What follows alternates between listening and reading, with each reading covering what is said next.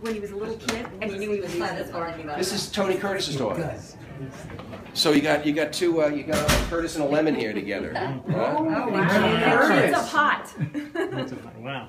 Yeah, old Hollywood. And this is my friend Orly Frank. Orly, is it? Orly, yeah. Orly, very nice to And meet you. Robert Thank you so much. Hi, Robert. How are you? Very good to meet you. Thanks for coming out.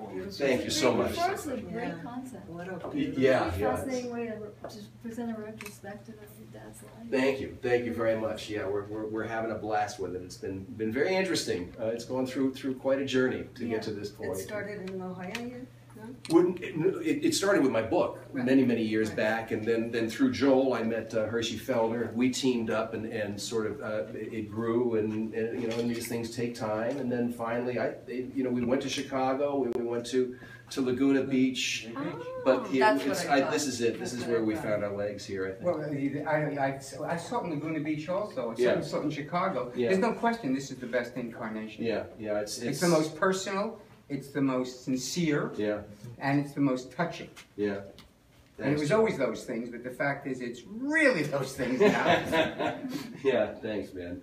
But and so here we are at the end of this run, and we'll see what the future holds. Yeah. Fingers crossed. Yeah, you did a radio thing on a KCRW or something like that. That's why I heard about this. That's how I heard about it, or some public radio thing. And then I said, I want to see this. And I think John would be great to go with me. So I called him John and said, sure. Well, this is fabulous that you guys showed up. Thank you so much for coming. And John, especially, I mean, that was his baby. That was his big film. Mine too. Well,